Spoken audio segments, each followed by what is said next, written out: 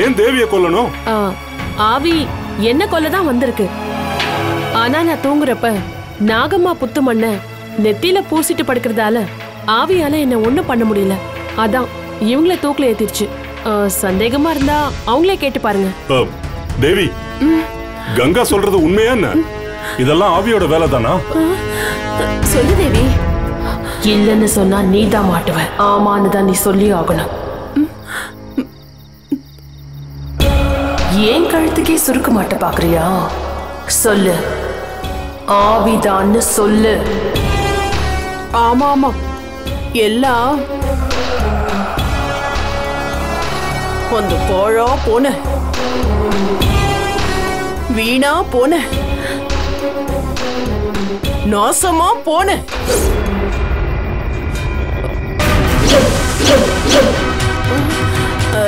ஆவியோட வேலைதான். என்னங்க என்னங்க கேட்டீங்களா? அவங்களே சொல்லிட்டாங்க இது ஆவியோட வேலைதான்னு. உண்மையிலேயே ஆவி வந்ததுனாலதான் அவங்க ஏன் ரூம்ல தூக்கு போட்டுக்கிட்டது எனக்கு தெரியாமலே போயிடுச்சு. ஜானகி ஆவி என்ன அரண்மனைக்குள்ள வரக்கூடாதுன்னு சொன்னதுக்கு கட்டுப்பட்டு நான் அரண்மனை வாசல கூட மிதிக்காம இருக்கேன். ஆனா ஆவி நான் இருக்கிற இடத்துக்கே வந்து இல்லாத அராஜகம்லாம் பண்ணுது. ஆவி என்ன பண்ண நினைச்சாலும் நாகம்மா புண்ணியத்துல நான் எப்படியாவது தப்பிச்சிடுவேன். ஆனா பாவம் இவங்கள நினைச்சாதான் எனக்கு ரொம்ப பயமா இருக்குங்க. ஆவி இவங்க உடம்பை எடுத்துக்கிட்டது மட்டும் இல்லாம அது ஆடுற ஆட்டத்துக்கெல்லாம் இவங்களையும் கொல்ல பாக்குது. இவங்கள ஆவி கிட்ட இருந்து எப்படி காப்பாத்த போறோம்? முதல்ல எல்லாரும் அதை பத்தி யோசிங்க. ஜானகி ஆவி இந்த வீட்டோட மருமகங்கிற ஒரே காரணத்துக்காக தான் நான் சும்மா இருந்தேன். எப்போது என் பொண்டாட்டி உயிரை எடுக்கிற அளவுக்கு வந்துருச்சோ இனிமே நான் சும்மா இருக்க மாட்டேன். நான் கொஞ்சம் ரெஸ்ட் எடுத்துக்க போறேன். வலிக்குது.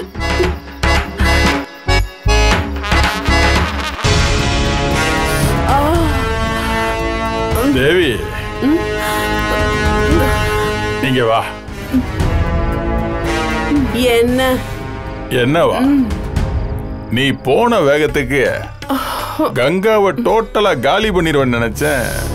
ஆனா கங்கா ஒன்ன கட்டி தொங்க விட்டாளே. அவ பண்றதெல்லாம் பண்ணிக்கிட்டோம். ஆனா என்னைக்கு இருந்தாலும் அவ சாவு என் கையில தான். இனி நீ கங்காவை எதுவும் பண்ண முடியாது. ஏன்? அவ சுதாரிச்சுக்கிட்டா. இனி உன் விஷயத்துல ரொம்ப ஜாக்கிரதையா இருக்க ஆரம்பிச்சிருவா. அவ எவ்வளவு ஜாக்கிரதையா இருக்காளோ அவ்வளவுக்கு அவ்வளவு நான் சாமர்த்தியமா இருந்து காரியத்தை முடிப்பேன். கிழிச்சிங்க. ஏய், இந்த கிண்டல்லாம் வேற யார்கிட்டயாவது வச்சுக்கோ. அவனுக்கு மட்டும் இல்ல, எனக்கும் உன் மேல இருந்த மரியாதை போயிடுச்சு. நீ எல்லாம் தடால் புடால்னு பேசத்தான் லாய்க்கு. காரியன்னு வர்றப்ப கவுந்தடிச்சு விழுந்துட வேண்டியது. உன்னையெல்லாம் நம்புறதே வேஸ்ட். ஏய் அப்பா, யார பார்த்து என்ன பேசுறீங்க? நான் நினைச்சதை முடிக்காம விடவே மாட்டேன். கங்கா உன்னை தூக்கி சாப்பிடுறவ. நீ அவளை எதுவும் பண்ண முடியாது. நான் நினைச்சா இப்பவே அவ கதைய முடிப்பேன். முடிஞ்சா பண்ணு பாக்குறோம். பண்றையா? என் மேல இருக்கிறதா நம்ப வச்சிருக்கிற ஆவிய வச்சுக்கிட்டே அந்த கங்காவோட கதையவே முடிக்கிறேன்.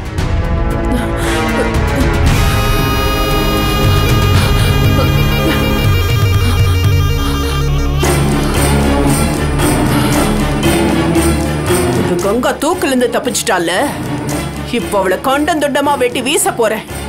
எப்படி தப்பிக்கிறான்னு பாப்போம். அப்பா, நீங்களும் அந்த நம்பூதிரி மாதிரி ஆயிருவீங்க போல இருக்கு. என்னடா சொல்ற? அப்பா, பேசியே ஆவியை ஏவி விட்டுட்டீங்களேப்பா. உணர்ச்சிகளை தூண்டி விடுறது அரசியல் தந்திரண்டா. அப்பா அந்த தந்திரத்தை தான் கையில எடுத்திருக்கேன். இப்ப தேவி கிளம்பி போற வேகத்தை பார்த்தா கண்டிப்பா ரத்த பலி உண்டுடா.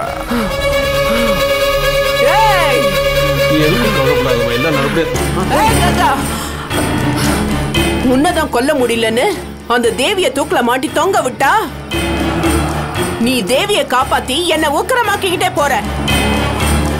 எனக்கு இருக்கிற உக்கரத்துக்கு உன்னை காவு வாங்காம விட மாட்டேன்டி. உன்னை கொல்லுவேன், கொல்லாம விட மாட்டேன்டி. ஏய், விடுங்க டேய். கொல்லாம ஓய மாட்டேன். விடுங்க. ஏய் கேளு. சீக்கிரம் நில்லு. ஏய், என்ன வாழ விடாம பண்ணதுக்கு அவ சாவணும். சாவடி. ஏய், வாங்குங்க. விடுங்க. விடுங்க. ஏய், சாவடி. விடுங்க. விடுங்க. அவசரப்படாம நான் சொல்றத கேளுங்க. அருவாளை கீழே போடுங்க. ஜானகி விடுயாடி. ஜானகி வேண்டாம் சொன்னா கேளு.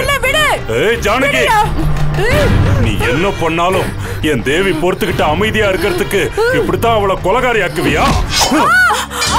தேவி என்னடா? என் பொறுமைக்கும் ஒரு எல்லை இருக்கு. ஏன்டா பெல்ட்ட கட்டுற? இனி உன்னை விட போறது இல்ல. வேணாண்டா. இப்போ நான் உன்னை அடிக்கிற அடியில என் பொண்டாட்டிய விட்டு நீ ஓடணும். மரியாதையா ஓடி போயிடு. ஏய் வேணாண்டா. ஓட வைக்கிறேன் பா. ஐயோ வேணாண்டா. ஜானகி என்னடா சவுண்ட் விடுற? சவுண்ட் மட்டும் இல்ல, அடி பின்னி எடுக்க போறேன். நீ என் பொண்டாட்டிய விட்டு போயிடு. போகல போக வைப்பேன்டி. கேளுங்க. என்ன அடிச்ச அவ்வளவுதான். என்னையே மிரட்ட. விடு விடு. மரியாதையா ஓடி போயிடு. பொண்டாட்டிய விட்டு போயிடு. போயிடு. தேவி ஆவியா நடிக்கிறது தெரியாம இவன் உண்மையிலே ஆவி நினைச்சு அடிச்சுக்கிட்டு இருக்கான்.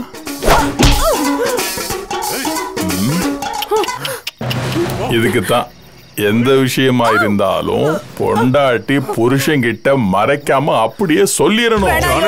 அடிக்காத. பொண்டாட்டிய விட்டு ஓடிடு. மரியாதையா சொல்றேன். விட்டு ஓடி போயிடு. வேண்டாம் ஜானகி, மரியாதையா ஓடிடு.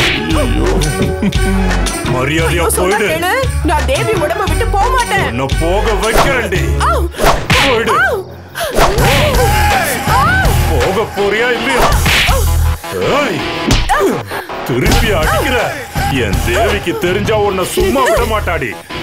போயிடு. மாமா விட்டுங்க மாமா. அந்த மாமா விடுங்க. நான் உங்க ஜானகி மாமா. கண்ட மேனிக்கு என்ன அடிச்சிட்டு இருக்கா. வலிக்குது, விட்டுற சொல்லுங்க. மாமா நீங்க இதுல தலையிடாதீங்க. எனக்கு என் தேவி வேணும். நீங்க போங்க. ஜானகி வேணும். உனக்கு என்னையா வேணும்? எனக்கு என் தேவி வேணும். தேவி வேணும்.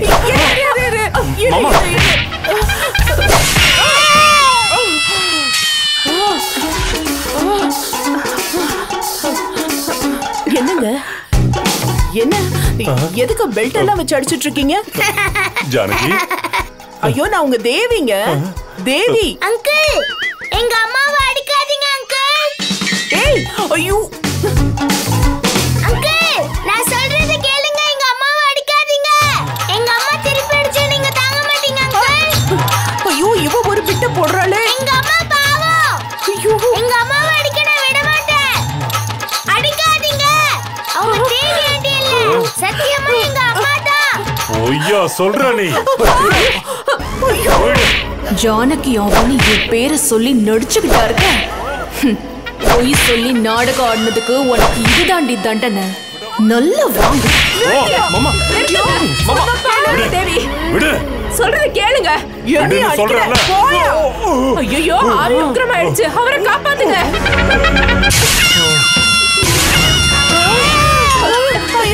தேவி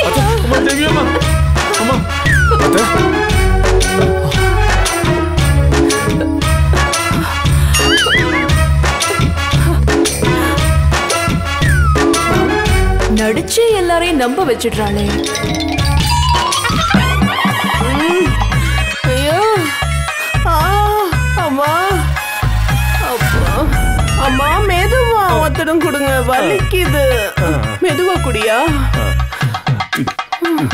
என்னையா நீ என்ன போட்டு அடி அடி நடிச்சிட்டு இப்ப ஒத்தடமா குடுக்கற?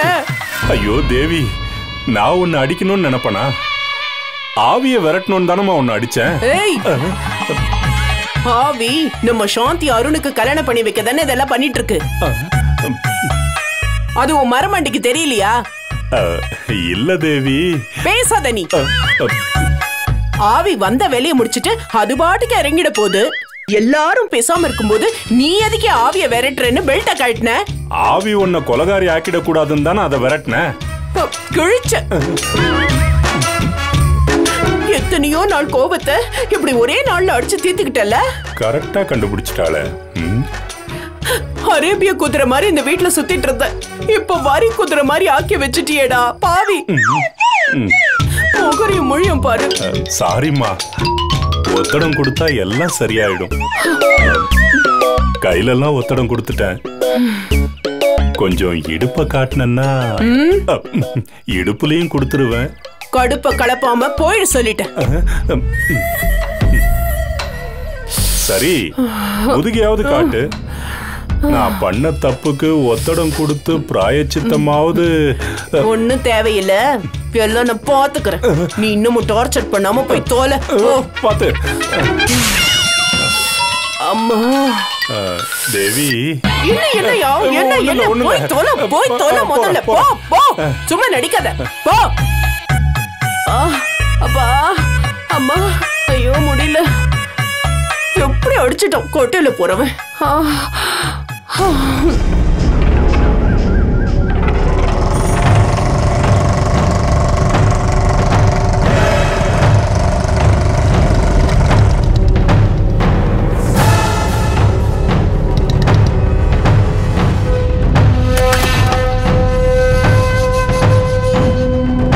சார் வாங்க.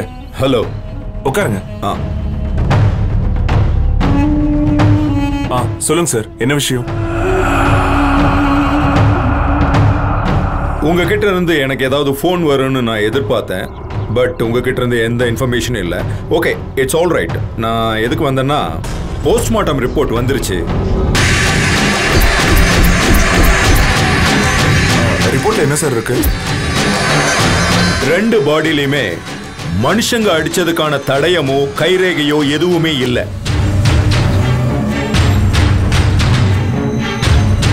எப்படி செத்தாங்கன்னு டாக்டரால கன்ஃபார்ம் பண்ண முடியாத அளவுக்கு அவங்க சாவு ரொம்ப மர்மமா இருக்கு.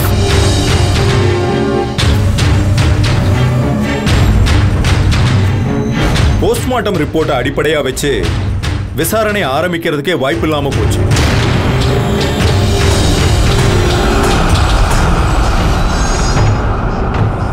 தம்புரான புதைச்ச இடத்துல குற்றவாளியை கண்டுபிடிக்கிற மாதிரி எந்த ஆதாரமும் கிடைக்கல. லதாவோட செல்போன் கிடைச்சும் அதுல இருக்கிற டீடைல்ஸை கலெக்ட் பண்ண முடியாத அளவுக்கு செல்போன் வெட் ஆயிடுச்சு.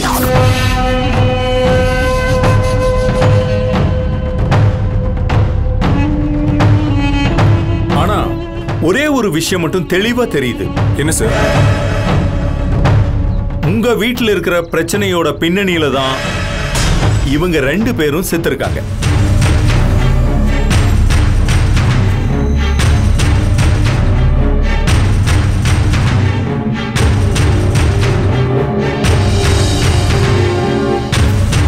எப்படி சார் சொல்றீங்க? லதாவோட பாடியை வாங்க வந்த அவங்க பேரண்ட்ஸ் கிட்ட விசாரிச்சப்ப லதா சேலத்துல ஒரு பிரைவேட் ஹாஸ்பிட்டல்ல ஸ்டாஃப் நர்ஸா சர்வீஸ் பண்ணதா சொல்றாங்க.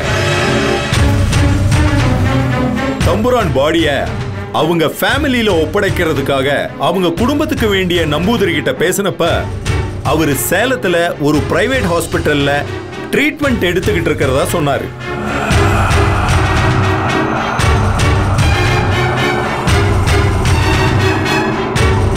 லதா சர்வீஸ் பண்ண ஹாஸ்பிட்டலும் நம்பூதிரி ட்ரீட்மெண்ட் எடுத்துக்கிற ஹாஸ்பிட்டலும் ஒரே ஹாஸ்பிட்டல்.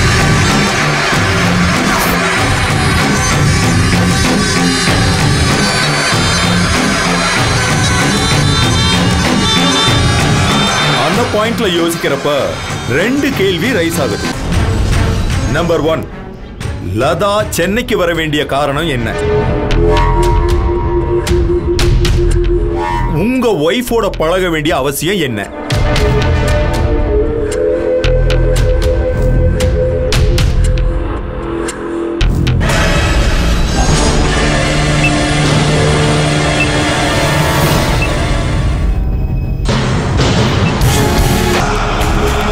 நான் கூப்பிடுறப்போ உங்க ஃபேமிலியில் இருக்கிற மெம்பர்ஸ் ஒவ்வொருத்தரையும் நீங்க ஸ்டேஷனுக்கு அனுப்ப வேண்டியது இருக்கும்.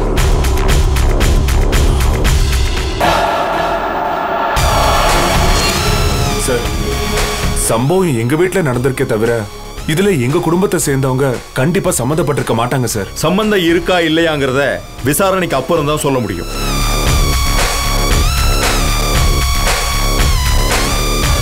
உங்க குடும்பத்தை சேர்ந்தவங்களை விசாரிக்கிறது உங்களுக்கு தர்ம சங்கடமா இருக்கும் பட்சத்துல உங்களுக்கு யார் மேலேயாவது சந்தேகம் இருந்தா சொல்லுங்க, அவங்கள முதல்ல விசாரிக்கலாம்.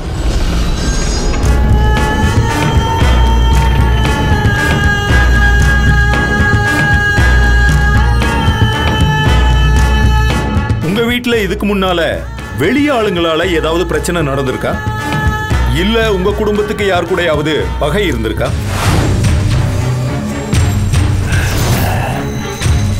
ஏய், யாராடி?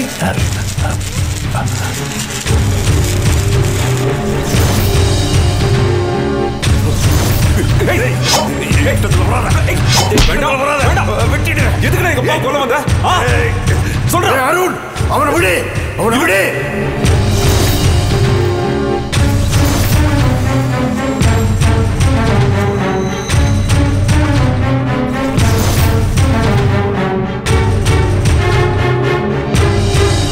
சார், அப்படி யாராவது இருந்தா சொல்லுங்க. எனக்கு தெரிஞ்சு யாரும் இல்ல சார். எங்க அப்பா வந்ததும் அப்படி யாராவது இருக்காங்களான்னு கேட்டு சொல்றேன் சார். நீங்க கேட்டு சொல்லுங்க, யாரா இருந்தாலும் விசாரிக்கிறேன். ஓகே சார், நான் வர்றேன்.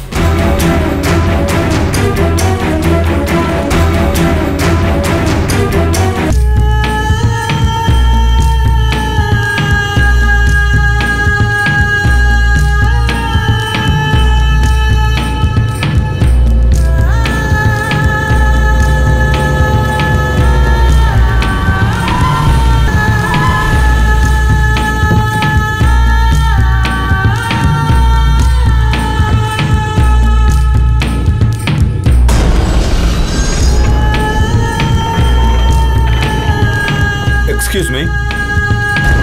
Yes. நீங்க யாருன்னு தெரிஞ்சுக்கலாமா? நான் சார் சார் சார் இவரு என் ஃப்ரெண்டு சார். ஓ, உங்க பேரு? திவாகர். ஓகே.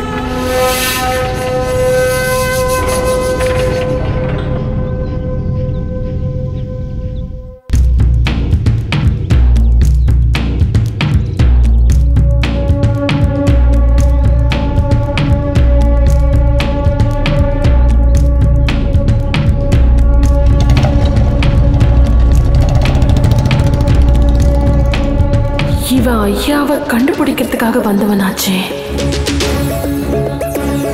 இவன் எதுக்கு வந்திருக்கான்?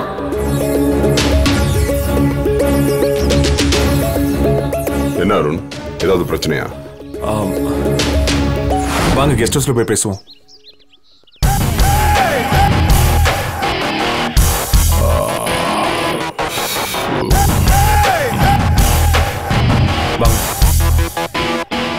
இந்த ஆளு யாரு? இதுக்கு முன்னாடி இங்க பார்த்ததே இல்லையே. என்ன நடக்குதுன்னு பார்க்கலாம்.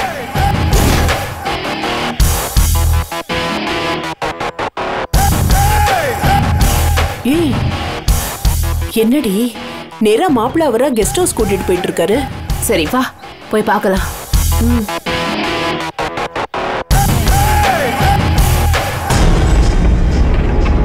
வாங்க வாங்க.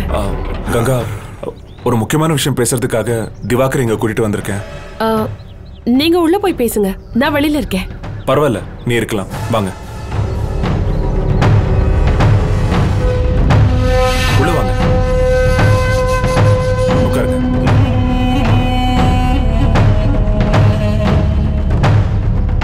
சொல்லுங்க அருண், என்ன விஷயம்? வாங்க.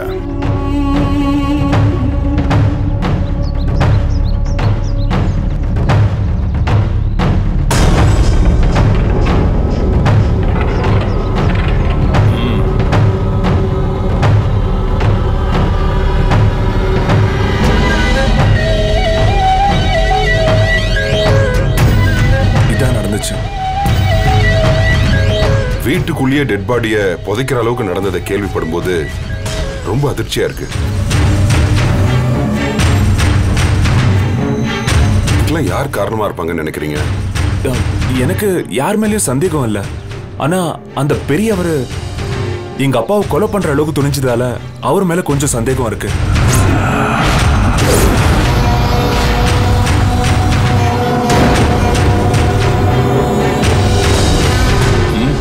அங்க போயா? அங்க போய் பாரு.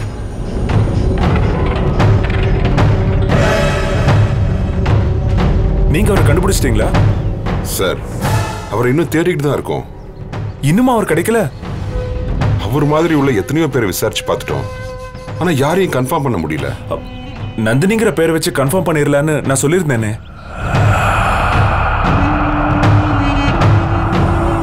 சார், அந்த பேரை மட்டும் வச்சுக்கிட்டு கண்டுபிடிக்கிறது ரொம்ப கஷ்டமா இருக்கு சார். ஒரு முறை நந்தினின்ற பேரை கேட்டு ஒரு பெரியவர் ரியாக்ட் பண்ணாரு. அவரை கூப்பிட்டு விசாரிச்சப்ப நந்தினிங்கிறது பாம்புன்னு சொன்னாரு. நீ இப்ப என்கிட்ட இருந்து தப்பிச்சிட்ட, ஆனா நந்தினி கிட்ட இருந்து தப்பிக்க முடியாது.